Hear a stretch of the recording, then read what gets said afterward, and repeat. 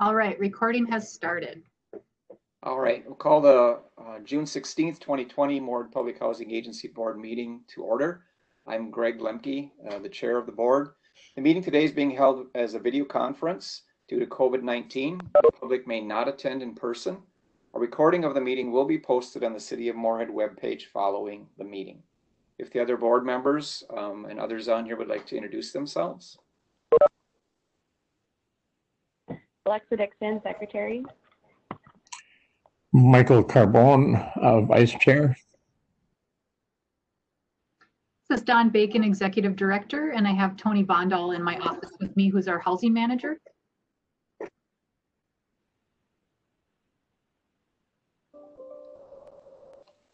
Well, the other guests, just introduce yourself maybe. Sure. Amy Suttergren, Human Resources Director for the City of Moorhead. Cynthia Ewing, Consultant.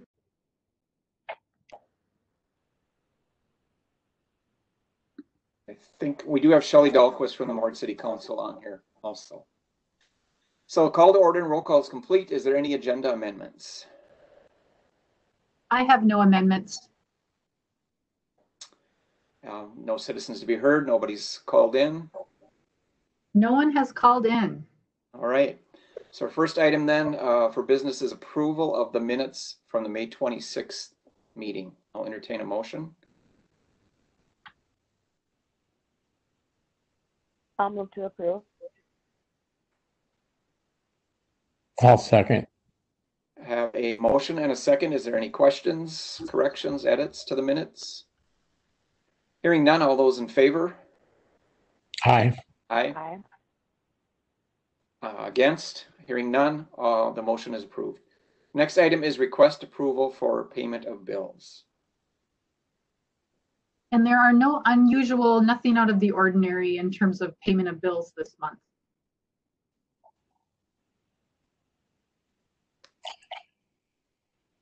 I move to approve the resolution to pay the bills. I'll second. I have a motion and a second. Any other questions for Don? Hearing none, all those in favor?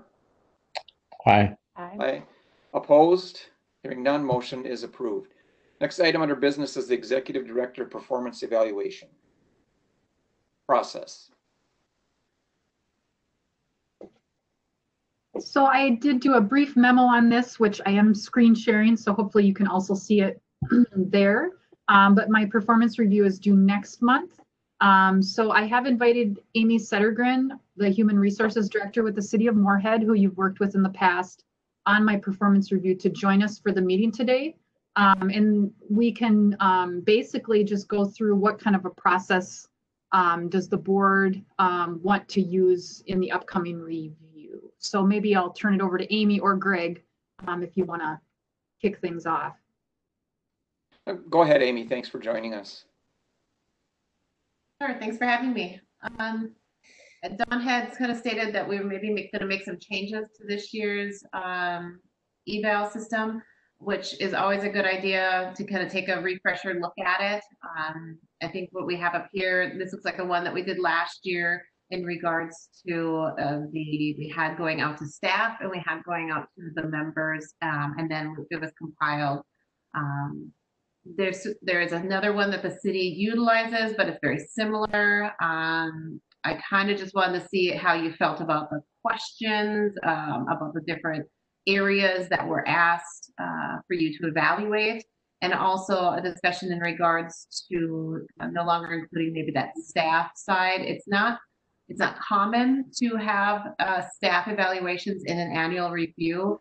Generally, those are closer to like a 360 review that maybe is done every so often, but it's not common to do it every year. The most common would be the board members being the ones to evaluate and submit for discussion. So I just kind of wanted to open up and see what you guys were thinking, if things were working, things weren't working, and any changes you maybe wanted to make or had any questions for me on processes. Anybody have any questions for Amy?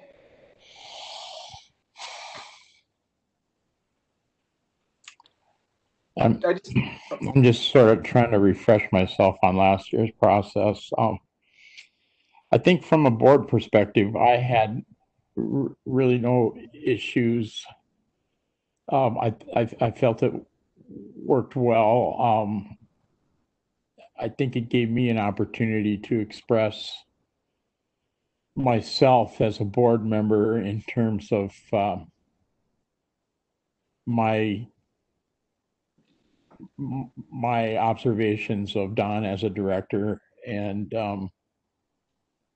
gave me the opportunity to provide my input on her performance going forward. So from a board perspective, I really had no issues with it.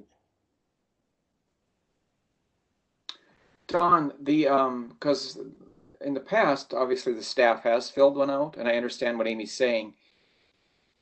What do you think the reaction will be if we don't, if staff doesn't? I mean, will they be upset? Will they be asking questions as to why not? I'm asking you to forecast what they might think, but. Yeah, I'm not sure. I mean, I think for me, it's not a typical practice. It is one that I've initiated. And we have done it several times from purely my perspective, because it's easier for me to tell you what I think than what I think someone else thinks. But purely from my perspective, I do think at least a break would be helpful. I feel like the feedback has been beneficial to me. It's been challenging for me. But I feel like I've used it as constructively as I can. I don't know if another year of feedback at this point would necessarily be beneficial. And I know through talking with both the city manager and HR, they've recommended that we at least take this year off. In terms of the staff perception, I would say that because a lot of the feedback was quite critical last year, they may see it as being avoiding or not wanting to hear what they have to say. And so I think what's most important would be whichever direction the board wants to go, and I support either direction, either continuing with the staff feedback or not. But if we don't, I think I do need to be communicating with the staff about why and being upfront about that rather than just not talking about it. Right. Not just don't stop doing it. And even if it's a communication from the board, to let them, right, give them some Yeah, reason. I agree. And I also feel that it is important to periodically get feedback from the staff, but I don't feel it should be kind of an ongoing, and excuse kind of some vulgar language, an ongoing bitch session either. And I feel that the director, whoever the director is, needs time to work on any issues that staff brings up. And I feel that some of the issues, as I think back last year, that were brought up by the staff were kind of one-off, one person, one dig kind of issue, and I think that needs to be taken into account as well. I would be in favor of not doing it this year, announcing it as a board decision, but at the same time announcing a schedule going forward of when we would be gathering staff input in the performance evaluation. So in other words, saying we'll be doing this every 2 years or every 3 years going forward, and providing some rationale to go with that. I like that option. I don't know if Amy has any suggestions on that time period, how often it would normally be done in that situation. Sure. Like I said, they're more similar when you send out a performance eval to staff or colleagues. It's generally done in like a 360 review, and those are usually only done when you want to have some growth, like what Dawn did. She wanted to get that feedback to try to help her, get situated in the new position, know what was the needs of the department, areas that she can assist and improve in. And then there's other times that you do it maybe when there's some major issues going on that you need to really dig in deep. As for how often, I guess I've never really had an individual state that they want to have it done every 2, 3, 4 years. I often don't see them occurring. I'm trying to think, and we had one situation in Becker County where I think they were under their professional organization. It needed to be done every, I want to say every 5 years. He was part of the ICMA City and County Management Association, and it was a requirement to keep your certification there. And I believe it was every 5 years. That would probably be the closest I have in regards to how often. Otherwise, it's generally done once and then not for a longer period of time, close to maybe 10 years, that maybe you'll do one again. And that's usually because of some performance issues or something like that. So, Amy, are you aware of any policies regarding 360 reviews that are sort of standard policies that are included in a set of HR policies that we might be able to adopt that would trigger a 360 review? We don't have any policies. Generally, it's just another tool that could be used. The type of 360 we were doing there was not a full 360. It was just the staff subordinates, instead of like a full 360 would include subordinates, colleagues, internal and external sources. They're much more very involved ones. So this was kind of like a mini one. And I know it's probably really tricky in regards to a situation like you're in the fact that you have a board that maybe doesn't see the day-to-day activity. So I can see certainly the benefits to it, but there's also can be some downsides of staff each time being involved in them that can give a different kind of perception to the staff in regards to who actually is the one doing the evaluation, which in all actuality ends up being you guys. You are the ones, the board members are the ones who do the evaluation. You may want some feedback, and maybe that feedback can look a little differently than a straight across the board, meets expectation, doesn't meet. We could also look at doing other ways of getting some feedback from them that maybe isn't viewed as much of a pass fail kind of situation, but there's no straight up policy in regards to it.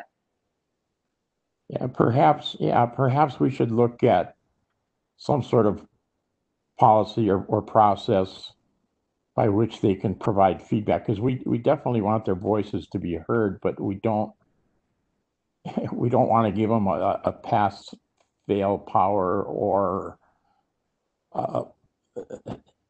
we don't want to give them the power to sort of upset the apple cart and make Dawn's life miserable, or make it impossible for her to do her job under the direction and guidance of the board. They can't have our power, but they definitely should have a voice of some kind. And so I'm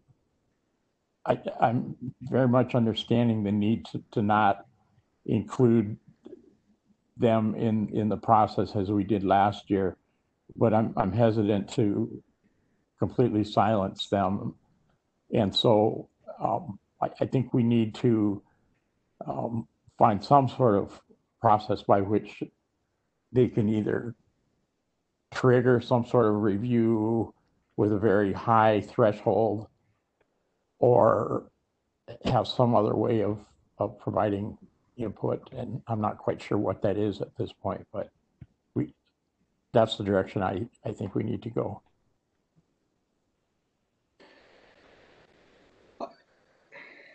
So Amy, I have a question. Since my understanding is that the MPHA staff has access to you in your role, and so what if they came to you with some issues or concerns? Where do you go with that? I mean, I suppose these are really open questions. Like, would there be a point where you would think, well, there sounds like there's some issues there, so I would contact the board and maybe talk about a review then, or what would your process look like? Well, it would be similar to any of the other directors. If an employee reaches out to me, depending upon what it is that they're reaching out to me about, I may reach out to the director, even if it is a concern about the director. It matters what exactly it's about. You know, because sometimes I understand sometimes people can just be a little upset about something, and I sometimes need that backstory of so and so contacted me, what kind of happened? And then we find out instead it was maybe some small thing change that set them off. So it gives me some, you know, insight of it. If it was a more severe situation, you know, I would probably take that to you guys and or the city manager because of your guys' authority, you know, of the position to discuss what next steps might need to be taken, if any.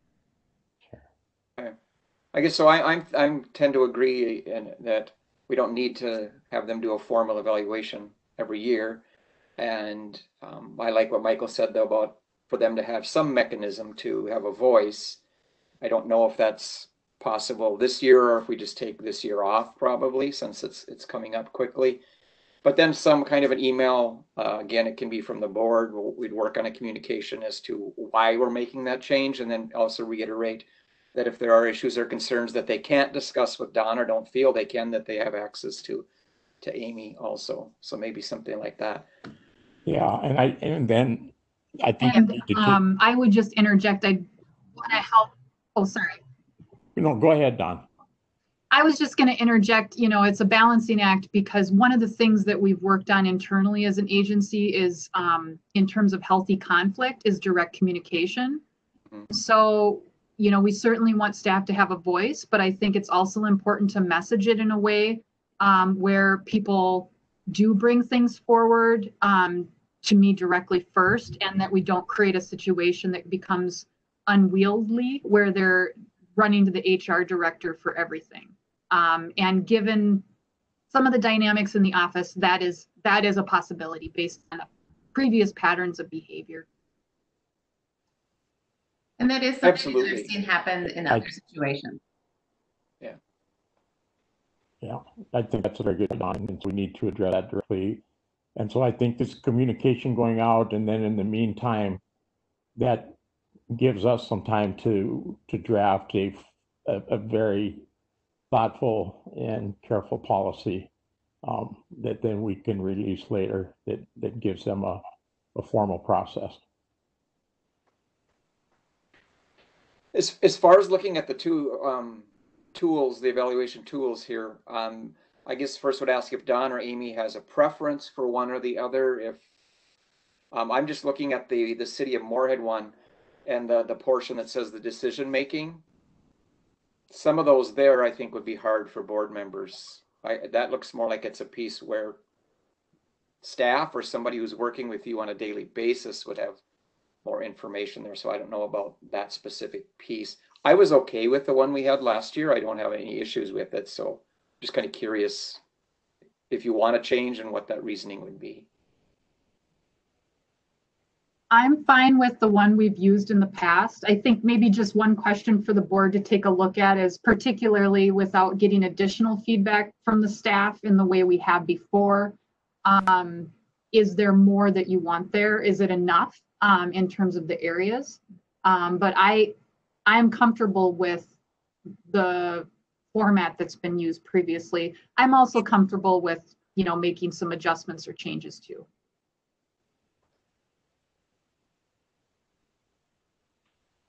Other board members have any preference or any areas on either one of these that you might have concerns with? Or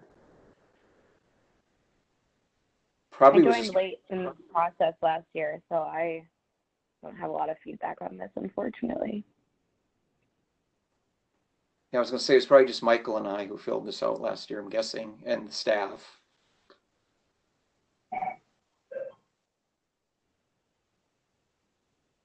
I guess if nobody has a strong preference, or I'm fine with the one that we have used. Mm-hmm.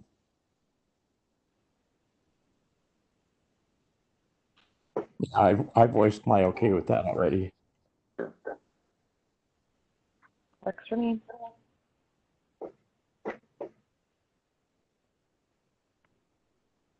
Okay, was there anything else on this from Amy or Dawn on the process? My only other question would be is, I know that Dawn, you had sent me kind of a list of the individuals who may or may not participate in it. And I know last year we had the same question of an outgoing and incoming. So I want to say that when we had the person, we did not include the person who had just recently left. I cannot remember names. Is that true, Dawn? I think that is true. And again, the issue is my review period is over the last year, but we have had some board members go on and off. So I just sent Amy a full list of everyone who's served, and who's currently on and off. But yeah, my memory, and others could maybe remember too, I think we just went with current board members. Where was Terry on there? Did Terry, or did he go into the year last year? Because he'd been a long-term board member. I don't remember if Terry was included or not. I mean, like Donna would be a long-term board member, but she was only on for 1 month into the year, or was she there the whole year? This last year, I want to say it was like part of the year. If you're able to pull that email up that I sent you, it is on there. With Terry, I can't remember if he did any evaluation. I know he wasn't in the meeting. Right. And we can certainly check on that and get back to you too. Yeah, I was trying to look through some old emails. I can't remember. What is Terry's last name? Braun, B-R-A-U-N.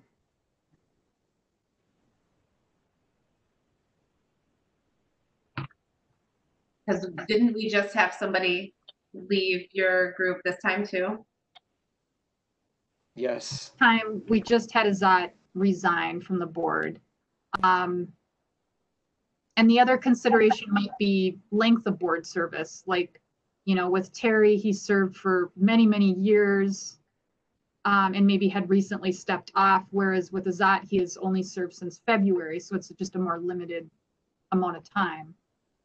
Right, and he's only attended 1 or 2 meetings, I think, so. Maybe at least 2, but yeah, more limited than Terry. It looks like last year we had, I just have the last names on here, McMaster, Lemke, Carbone, and Dahlquist. Looks like the ones who did it from the board. Okay. I would assume we'd have Donna again this year. Donna, I have that email in front of me when she went off. I have it here. Okay, it'll say how long she was on the board during the review period, which may be what the board wants to make a decision. Yeah, it looks like her last board meeting was January 28th of this year. So half the year. I don't recall this individual that we did not include last year. I don't recall when they had left, if they had just recently left or if they had left quite some time before, and I'm not completely sure. I don't recall when Terry left, but it's such a small group, I guess, is my concern, and because it would just be Michael, myself, Alexa, and Shelley probably again at this point. I would be in favor of reaching out to Donna if she wants to do one. I mean, she's not involved anymore, so she may say, no, I'm good, but she worked with Don for since Don's been here, so she has some good insight, I think, and good, to offer. And we have, a newer board member. I think Donna's would be a good person to reach out to if she's willing to do it. Yeah, I agree. And would there be an option if she wanted to provide evaluation and comments, but if she didn't want to come to the actual evaluation? I would say certainly. I guess I wouldn't expect her to come. Right. Yeah, I agree. Yeah, sounds good.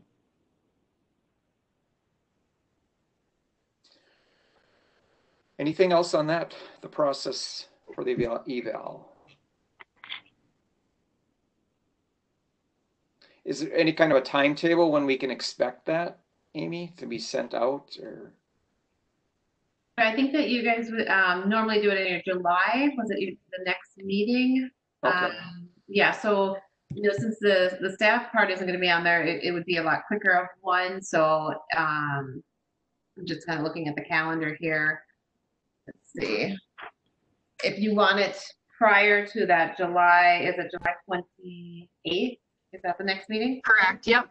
Yeah, so what I could do is get it out here before, obviously, the 4th of July, and then maybe have it come back in about around the 14th or something like that, maybe that week of the 13th, 14th. If that could come back in, then I'd be able to prepare it that following week before your next board meeting. That way it gives you a lot of time over that 4th of July time, so you don't have to do work too much. We want you to enjoy the outdoors. Yeah. Okay. I mean, that sounds good.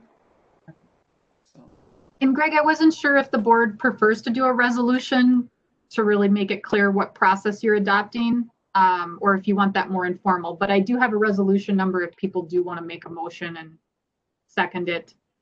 It's sort of a gray area if a resolution is necessary or not. I'm fine. We have one there, so it exists. So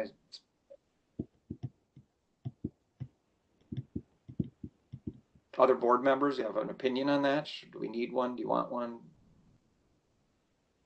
Well, as long as we have one, we may as well adopt it. So I move to adopt the resolution adopting the previous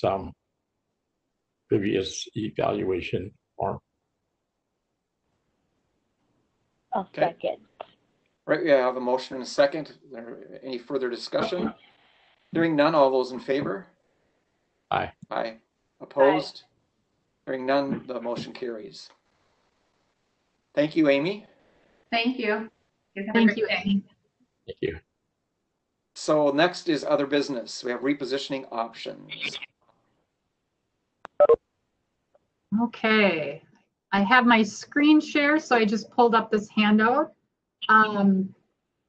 So Cynthia's on the call, Cynthia Yuen, our consultant that we're working with, looking at repositioning options specific to our 30 scattered site units. And last month we talked to you about budget implications. This month we want to talk with you a little bit about what are the full menu of options and what we're recommending we take off the table so that you have a good understanding of that. I know we've been talking a lot about the Section 18 demo dispo option, but just to be really, really clear with the board around these are the list of options and this is why we're recommending the demo dispo Section 18 option.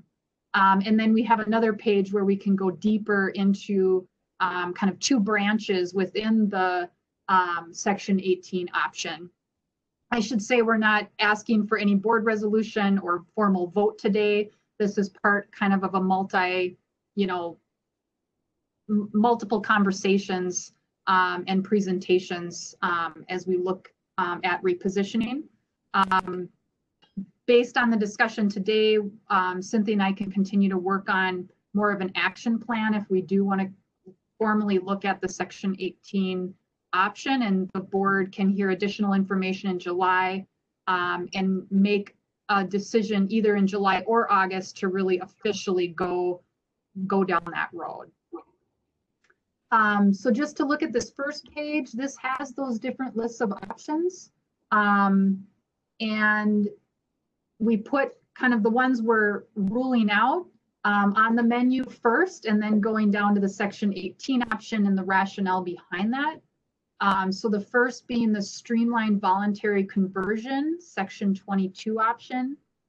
This would be if we wanted to voluntarily remove our public housing units, and all residents would get a tenant protection voucher to use in the private market going into that housing choice voucher program. The reason we don't believe this would be right for Moorhead Public Housing Agency is that it does require a total closeout of the public housing program. And my recommendation is to really zero in on those 30 scattered site units first, because that's where we have some very particular issues and need for repositioning due to those units not being uniform and very costly to operate. but that we do value those units. And so we're trying to find a different way to continue to provide housing within those units. Looking across our entire portfolio, I see as a multi-year process with a lot more considerations.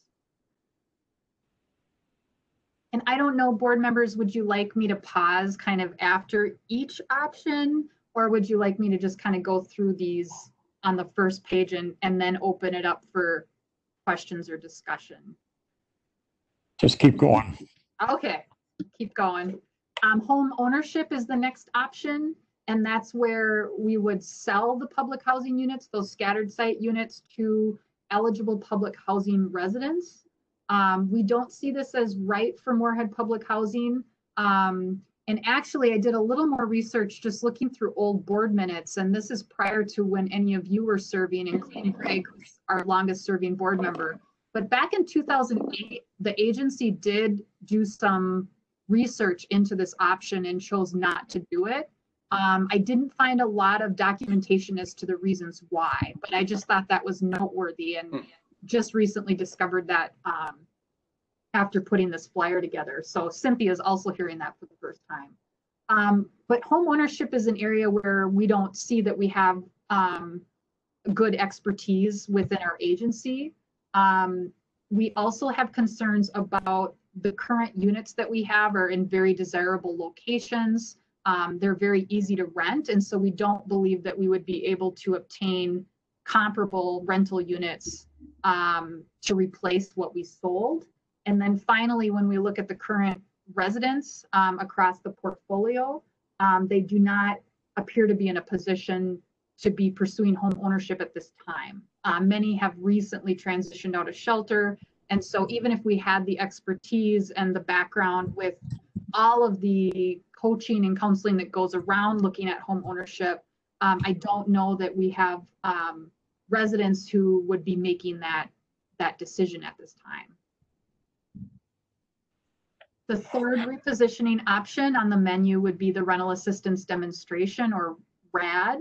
And that's where public housing authorities convert their public housing units to long-term project-based Section 8 rental contracts. And I know we've talked about this in previous meetings where you do a very thorough review of your capital needs and you kind of come up with stable funding that addresses those capital needs over the course of a very long-term period. And then you would go with either project-based voucher or project-based rental assistance. This is not an option that we see as a viable one for the scattered site units. It requires a lot of upfront resources, including external consultants and legal expertise, well beyond the grant money that we have to work with Cynthia at this time. There's a lot of deep financial and legal work done. And it also continues where you do still have a lot of regulation and administrative responsibilities. So this may be an option, you know, after years of analysis that we would want to look at for our apartment units. But I don't see this as a good option for the scattered site units. So that is not one that we're recommending. And then finally, the Section 18 demo dispo. And again, we tried to put the description as simple as possible because I know this is a lot of regulation speak, but public housing authorities can either demolish, demo, or sell, dispo, their public housing units and provide residents with a voucher under the Section 8 program. So, you know, years ago, we actually did use the demo option at Moorhead Public Housing with those low-rise units because they were too costly to renovate, and so they were demolished, and then we worked to do some replacement housing. But what we're looking at with the scattered sites would be the dispo option where we sell, but we're really using the regulation in a very creative way to the benefit of the agency and the mission in that we would be selling it to ourselves. So you'll see in the next column over, Moorhead Public Housing would create a separate legal entity to sell the units to. We would retain full ownership and oversight of this entity. So it's really just a way to get more stable funding for the operation of those units and to have better funding to keep those units up. The subsidy would change from the public housing operating subsidy and the capital funding grants, those kinds of subsidies, to a different subsidy under the voucher program, under the Section 8 program. Because Moorhead Public Housing doesn't administer a Section 8 program, Clay County HRA would need to consent and be a partner with us. So we would be giving up the subsidy administration role for the scattered site units. Clay County would take over those administrative responsibilities. Moorhead Public Housing would be a landlord. And I like to say a landlord with a mission. So really focused on affordable housing. Residents could remain in their homes if they want to. And again, our role changes to landlord only. And the result being the units would be less costly to operate, and we would have significantly increased revenue coming in. If you go to the next column, or that column I left under the demo dispo section 18, that second paragraph says there are 2 voucher types a PHA can choose from.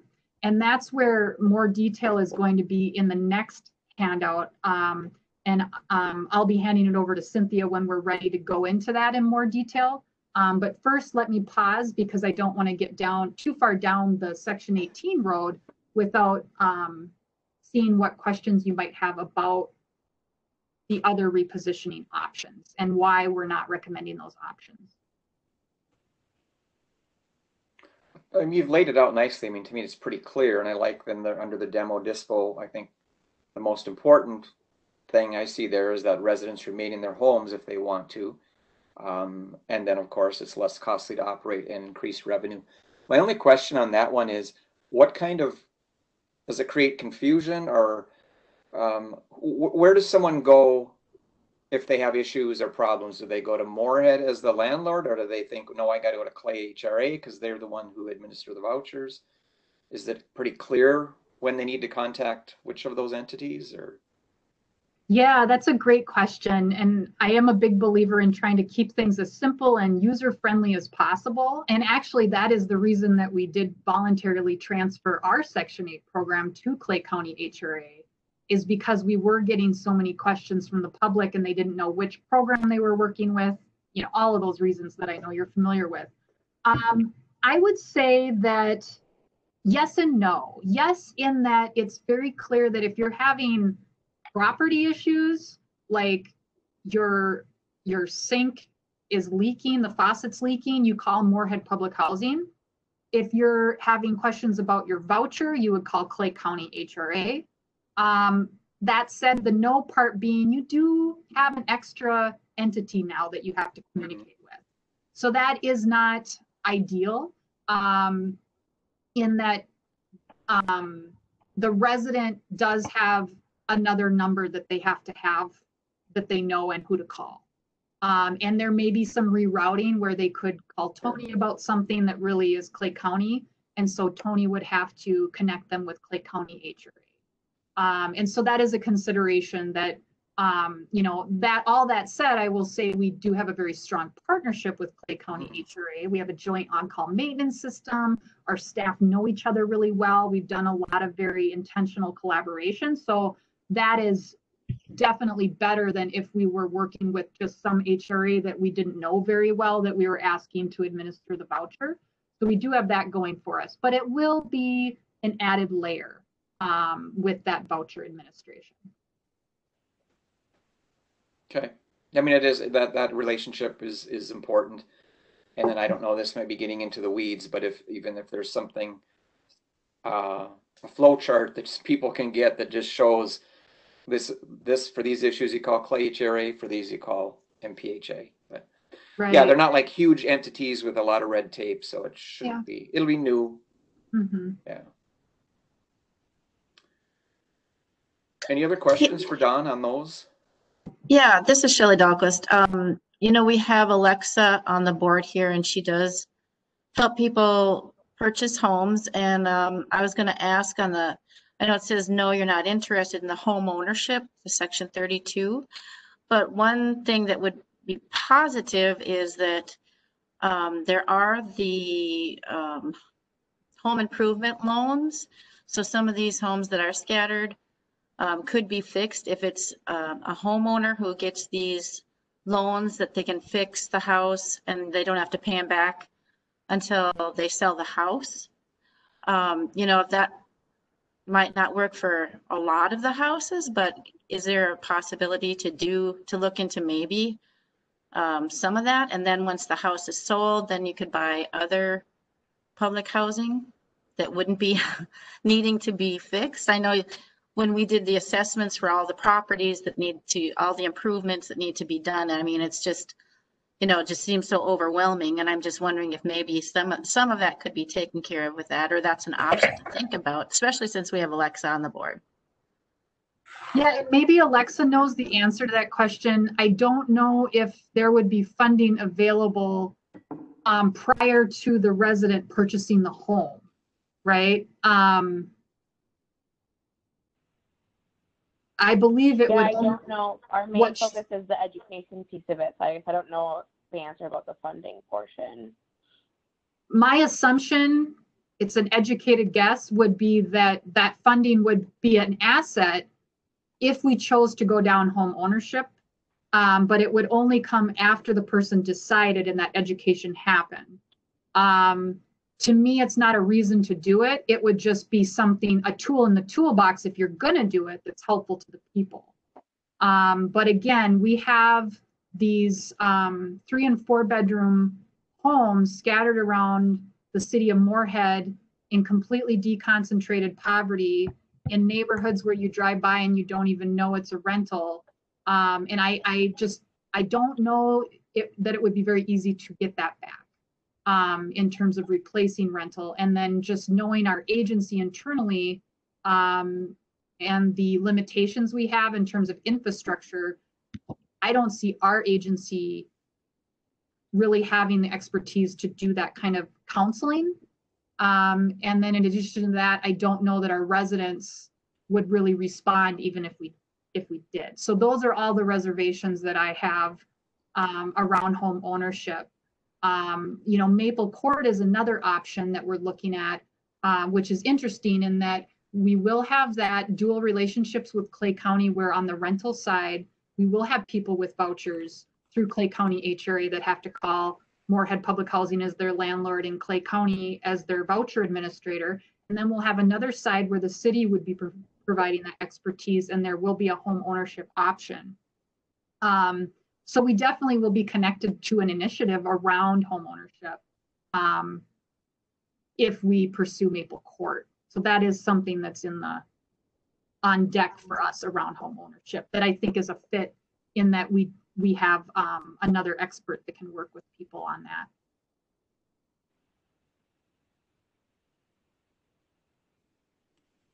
Any other questions for Don on this piece, Don or Cynthia?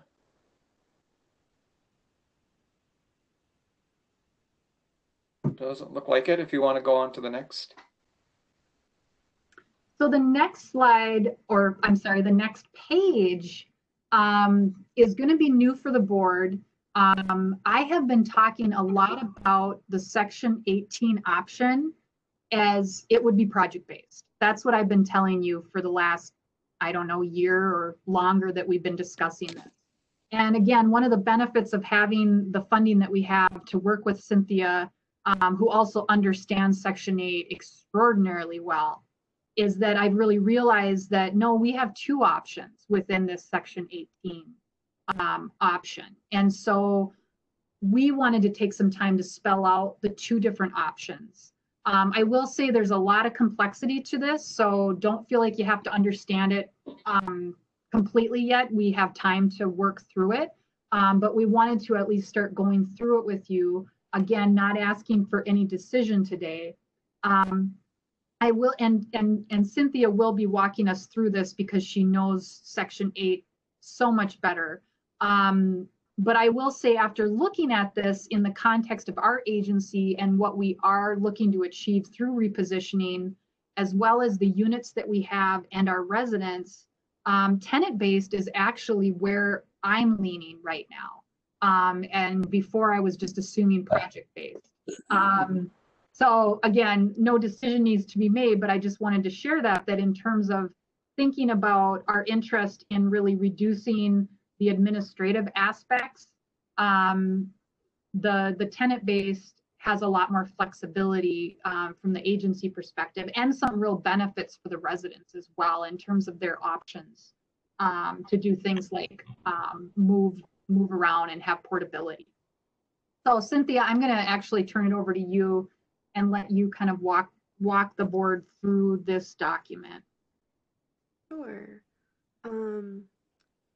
So what's difficult about the Housing Choice Voucher Program or the Section 8 program is that it really shouldn't be that complicated. We're really just, we're paying for assistance in the private rental market. And that really is the bottom line. However, there are really kind of two forms of assistance when you're talking about that. And the first form is the tenant base, which is a traditional Section 8 program. The housing authority is going to give the tenant a voucher. The tenant is going to look for a unit in the private market on their own. They will submit a request in for that unit. It will get inspected. Once it passes, the tenant moves in. The landlord receives the funding from the housing authority, and the tenant needs to comply to the voucher obligations to retain the voucher. That's a normal Section 8 tenant-based voucher program. However, we don't get enough of that in terms of funding from Congress and everything like that. So what has developed is also the project-based Section 8, the housing choice vouchers that are actually project-based. And the simplest way I can describe that is it's like Section 8's version of public housing. The assistant is going to stay in the unit.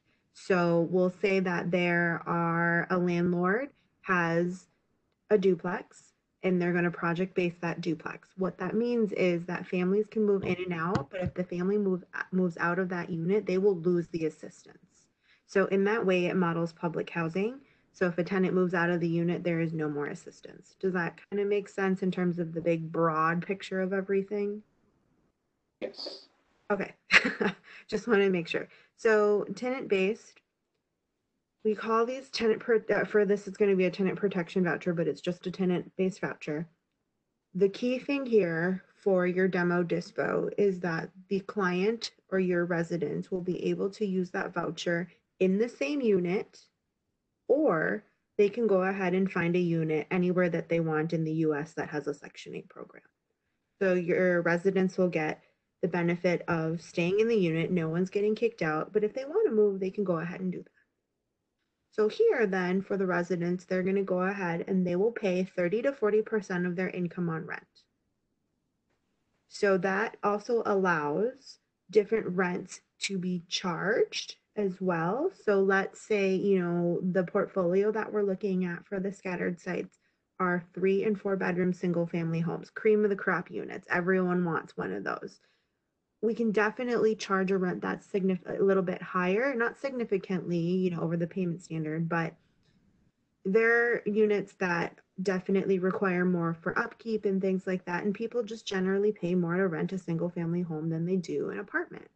And so also with that, we're going to be able to look at more of the tenants' affordability, especially if they have income in the household. So if they have income in the household, that means that we can actually go above the set allotments that is allowed, and the tenant can actually pay up to 40% of their income on rent. And that also allows for greater choice for residents who are searching for a unit in the private market. So now for Moorhead, it's going to become a private market landlord. So let's say the tenant does not want to actually stay in the unit and they want to leave. Well, the PHA would be responsible for finding their own tenants to rent to. But again, this is great because it's a 3 and 4 bedroom single family home, which in your area is in short supply and people really want to. So we don't really anticipate difficulties with doing that. The PHA is able to determine how much rent they want to charge and what utilities they want to include or not include. And the good thing about this is that this can vary from tenancy to tenancy. So it's not contractually changed or contractually controlled, you can go ahead and change that from tenant A to when tenant A moves out. Let's say that, you know, you realize that water usage is really crazy when you are including water in there, and let's switch the utilities so that tenants are going to pay for water, sewer, and trash and give that a try. You can go ahead and do that. You can also ask for rent increases. So rent increases for the same tenant can be requested as long as it's given with the 60-day notice. And you can also change utilities with the 60-day notice as well. So it gives you a lot of freedom and flexibility there. You are still responsible for passing an inspection. So the inspection is just slightly different because it's going to be a Section 8 inspection and not a public housing inspection. And then also, if the unit is leased to a voucher holder, Moorhead will sign a contract with Clay HRA to get HAP payments. If it's not signed to a voucher holder, Moorhead will just collect rent like they would normally do with no inspection and nothing else administratively. So there's no rules to those units if they're not going to be a voucher holder there. Does that make sense for all of that stuff? Yeah, for me, I mean, I'm good. Okay. So the key thing here for the tenant-based vouchers is that throughout the city, this is actually going to extend additional affordable housing opportunities to more families. So we're really talking about the families that are over income for voucher assistance and those who haven't been able to get a voucher because the waiting lists are so long. So you have a current resident right now in one of the units, and let's say the tenant decides to leave, and that's great, and that opens up that unit. And the next person that wants to rent that unit is someone who doesn't qualify for Section 8 or any sort of voucher assistance or public housing because they make too much income, but they make too much money to actually qualify for any sort of welfare assistance from the county. And so this is kind of what we're calling the working families. So they make just too much to qualify, but they're still struggling on a day-to-day basis to pay their bills. So this unit now is an opportunity for them to get housing in the community that's a little bit more affordable. Does that make sense?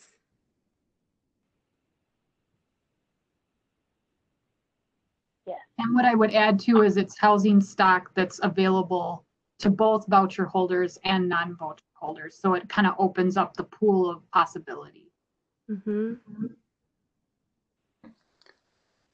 So you're not actually adding one more physical unit, you're just creating one more opportunity for your community, which is really cool. Okay. And then also same thing for the residents too. If they become over income, and that means they're paying the full rent, there is a grace period allowed by the regulations, but they have that grace period to decide if they want to stay in the unit and pay full rent and give up the voucher so it goes to another family, which is also another opportunity in your community. Or some of them might want to try to move out and find another unit where that would trigger a rent payment from the PHA. And that happens too. Some of them won't be successful, some of them will be, but either way, there are additional opportunities with the voucher program. So when someone no longer needs that voucher, the voucher is going to go back into the pool to serve another family that's in need. You have a voucher and you'll have an available unit that is also there. So any questions on the tenant base before I go over to project base? Okay, so project base, this is the one where it's very similar to public housing. The assistance is going to stay with the unit. So residents will be given a project-based voucher, meaning that you have to use that voucher in the unit. After 1 year, they can request to receive a tenant-based voucher if one is available. And so this would have to be with coordination with Clay.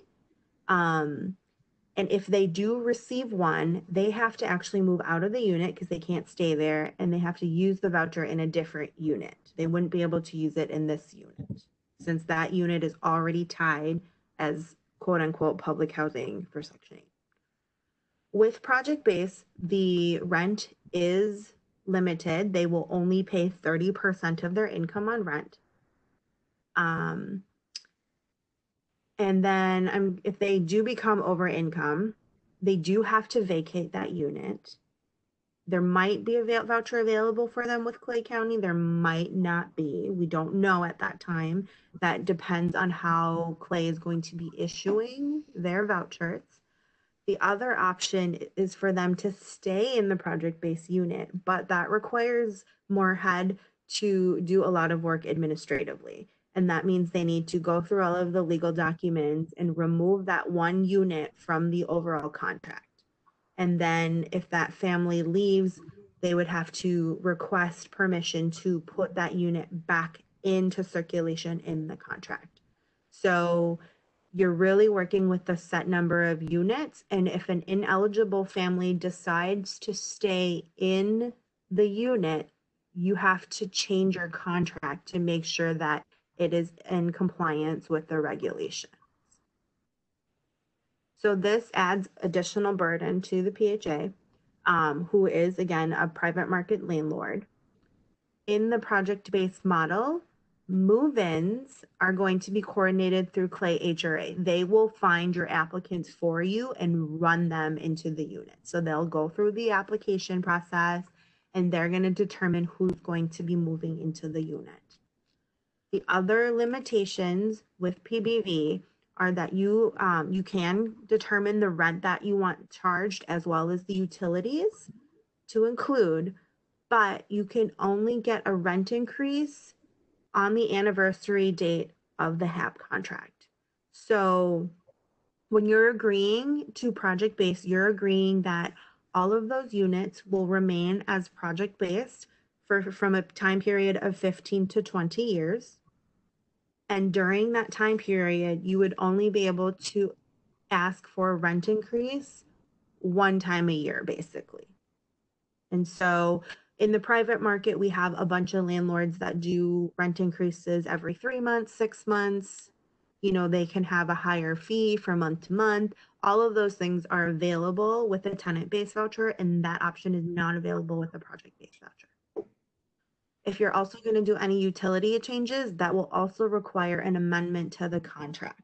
So again, when you're talking about a contract for these units, you're talking about a 15 to 20-year contract, and everything has to really stay the same. The PHA will still be responsible for passing the HQS inspection, and they'll have to sign the contract with Clay to get the payments. And in terms of housing opportunities, and for your community, the project-based program then would just be the same thing as you were running beforehand. It's affordable housing for those who qualify for voucher assistance or for public housing. You're not targeting that working family.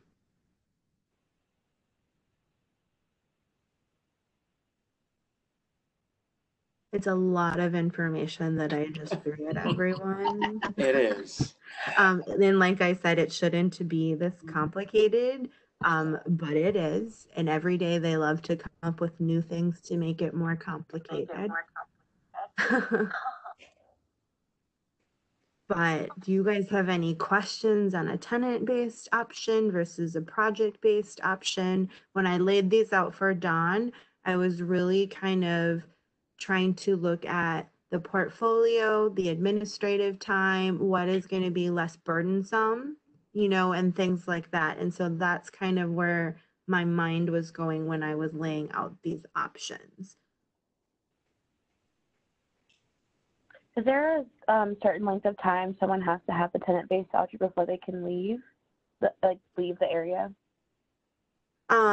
They will need to have a tenant-based voucher usually. So if it was someone who was newly admitted, it would be for 1 year.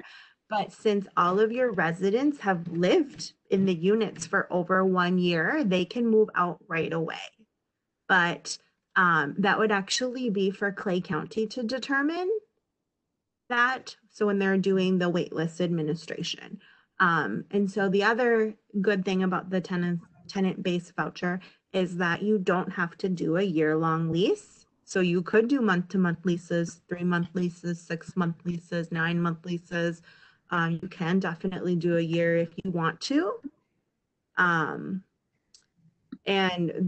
I have had landlords that have done a year just for ease, and I've also had landlords that have done month-to-month for ease. So it really kind of works both ways. Clay might have, some preferences and things like that. But, with the good working relationship that they have, I'm sure they can kind of come up to an agreement. But there are more options available that way.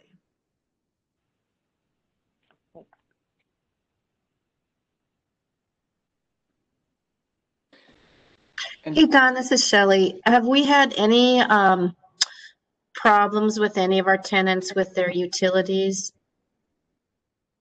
That they're become behind?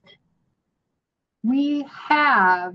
I know our ROS coordinator has been providing information about some, I think, CARES Act funding that has recently become available through West Central Community Action Agency and sharing that information. But I would say, and I'm looking over at Tony, it's periodic that we do get a call that people are behind on utilities and then we have to follow up with them. I wouldn't say it's a constant struggle. I mean, by and large, people are handling their utility costs. So with the voucher program, if a client is not current with their utilities, it is actually a voucher obligation. So it is something that they could lose their assistance for. And so it's something that I always had asked landlords to let me know if landlords are, or if the tenant is behind on utilities. Because if they're not paying them, they're not doing their part to keep their voucher. And we have a similar thing with our public housing program where people are responsible for their utilities. Depending on their income, they could qualify for some relief with utilities. But for what they're responsible for, it is tied into their lease with us. So if they're behind on their utilities, obviously we're going to do everything we can to provide resources to help them resolve that issue, but they are responsible to resolve it per their lease terms. While you guys are thinking about other questions, I would just add, in terms of the reason I'm leaning tenant-based, is just talking through with Cynthia the different scenarios where project-based typically happens. And our units don't really fit those scenarios. And it kind of gets to the project-based voucher program is more restrictive. It does come with more strings attached. And we are in a process where we're looking to kind of relinquish more of those commitments. And so it gets into cost benefit analysis, and the benefits don't really apply to us. That what we typically see with the benefits of the project-based voucher would be maybe some units that are hard to rent. So they're less desirable in the market. And so with the project-based voucher, you have kind of a feeder through the HRA. But our units will not be hard to rent in this market. Another scenario I heard was a program like through the Veterans Administration where you might have a set of units where you're really linking in services to those units. By project basing them, you're really specifically targeting a very particular population of people with a very particular set of service needs. We don't have that with our scattered sites. And the other scenario had to do with, like, if you're starting up a low-income housing tax credit property and you have a gap with financing the development of that property by project basing some of those units, there's more of a guaranteed rent that financiers would see as providing a safeguard in terms of them investing in that property. And again, we don't have that issue with the scattered site units. So all of that said, it's like, if we want those added restrictions and those added strings attached, what would be the reason for taking on that additional liability and obligation? And I'm not seeing, at this point at least, any compelling reasons why we would want to do that. So my other thing, just to add to Dawn, that I explained to Dawn from personal experience, We've all had to go through turnover and trying to keep records and things like that and trying to figure out where the portfolio is, what's included in the portfolio, what's not, what has been, and things like that. And so with project base, legislation has passed in the last couple of years that allows the removal of the units from the HAP contract, right? And so in order, when you're doing demo dispo, you're already agreeing that you're gonna, because we're selling this to the PHA for nothing, you have a contractual agreement to keep this as affordable housing. So you're gonna have to find a way then to monitor the removal of the unit if a tenant wants to stay, and then adding that unit back in, or do you really want to force all tenants to move out? So for me, administratively, I didn't want to force tenants to move out just to have a unit there. So I had to keep track of every single unit, the months that they were in the contract, the months that they weren't in the contract. And in terms of auditing a file, it is very, very time consuming. And this was a portfolio of 515 project-based units, only project-based, and just the amount over 24 projects. And so just trying to keep track of what units are in and what units are out and how long, and everyone's auditing and reporting cycles, depending on who is auditing you, is different. And so trying to make sure you have the correct documentation for all of those units is definitely an administrative challenge, and you have to have a lot of really good record keeping. And we all know that turnover happens in this world. So no matter where you go, you're either digging through a file, but it's not easy, and it's going to take people time to figure out where the portfolio is as well.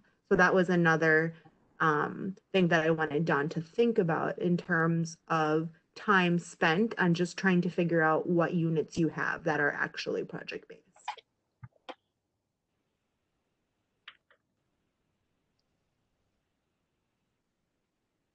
Michael, you look like you want to talk. Yeah, Greg, you knew. You all know that I come from the homeless advocate perspective. And from that perspective, I have long advocated tenant-based vouchers because they provide more choice for the client. In project-based, you're limited to the project when it comes to selecting your housing, and tenant-based vouchers give you a lot more choice in where to live and the type of housing that you find yourself in. And I've had people who are homeless actually not want to apply for a voucher because they knew they were going to get stuck in a particular project, and they just, I don't want to live there. I don't want to live there. Where if they knew they could get a tenant-based voucher, they would apply. And so just as a basic principle, without getting into all of the technical details that Cynthia is able to provide, I very much favor the tenant-based approach. I agree. And I think Clay County HRA has proven to do really well with this approach too. So I think it's a good option since we have that partnership with them. Mm-hmm. And Don, were you saying that you were tenant-based and now you're leaning toward a project? Did I understand that correctly? No, the other way around. Okay. Yeah, I kind of came into it assuming project-based. Okay. And because I think I was coming at it from a mindset of we're just trying to keep doing what we're already doing. Mm-hmm. And as Cynthia put it, project-based is kind of like public housing Section 8 style. So I think I kind of just saw that as, well, that is most similar to what we're doing without really digging into what are the different options between them and why would we choose project-based. And so through that conversation, I'm definitely leaning tenant-based. And so. Okay. Yes. I thought you said the opposite of that. So I was looking and the first thing on the tenant base where it says on the bottom under City of Moorhead extends affordable housing opportunities to more families. I was thinking, well, why would we not want to do that? But, okay. Thanks for clarifying. I think through that extension, it really recognizes the phone calls we get from people where they really need help. but they can't even get on a Section 8 waiting list. And so those are the people I'm thinking about, and also people who could fall into homelessness, where through this accessing affordable housing, having a mix of people who have a housing choice voucher or who maybe don't because they can't get it, or they're just a little bit over income, quote unquote, but they don't qualify for, other assistance. They're kind of in that gap. So those are all, I think, big benefits of the tenant-based approach. And I mean, and I don't know your market very well or your housing stock, so I definitely had conversations with Don too to kind of understand all of that. And there are pros and cons depending on what your housing stock is. So when Don told me that the scats are mostly single family homes and duplexes, 3 bedrooms and 4 bedrooms in an area where you don't have very many of them, that to me is an automatic signal towards tenant base, because these are not hard to place units. Like, everyone wants these units. If it was more of a single room occupancy dormitory style housing where you're not going to get a flood of applicants, or again, like Don said, tied to supportive services where people really need that in terms of a housing first model, project based is definitely a way to go, because you're always going to have a steady stream of applicants. But based on everything that I learned about Moorhead, these units will not be hard to fill. Yeah, I agree. Okay. So it sounds like you have some direction then, Dawn, from the board. Yeah, and next month we'll be bringing like a proposed action plan, and the board can, doesn't have to make a decision next month. They could wait till August if they wanted more time, in terms of what it would take to implement the Section 18 option. I will ask, is there anything in any other additional information the board would like to see from us next month that would be helpful as we continue down this discussion?